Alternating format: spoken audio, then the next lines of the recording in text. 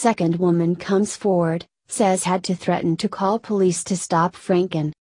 On the same day that newscaster Lynn Tweeden accused Al Franken of forcibly kissing her and provided photographic evidence of groping, a second radio host came forward with a report that Franken angrily stalked her after a joint television appearance back in 2000.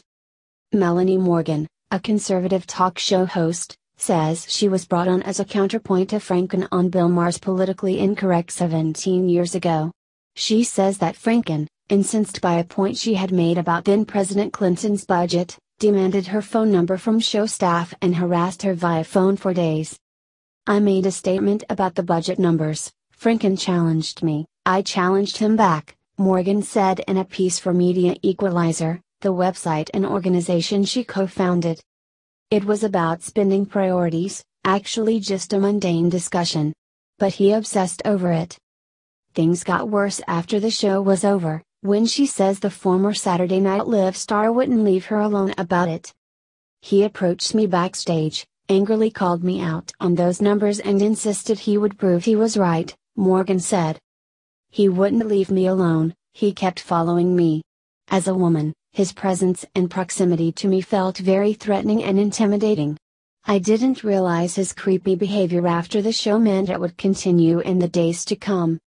And his behavior certainly became creepy, to the point where it could be considered stalking. He approached Carol, the show's producer, and demanded my home phone number, which was a clear violation of network protocol," Morgan alleges in her account.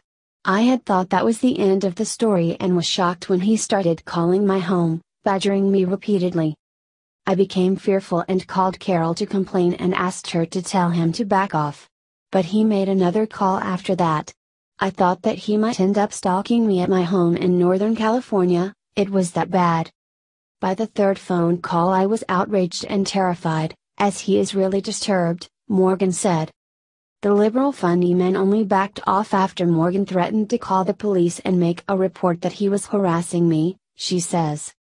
Even though it was 17 years ago, Morgan says that Franken's behavior, and the fear it caused, has stayed with her.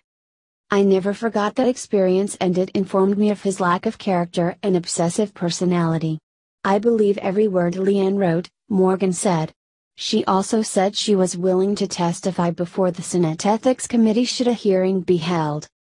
That investigation could be a fait accompli, and not just because Franken is under heavy fire from every corner in the media.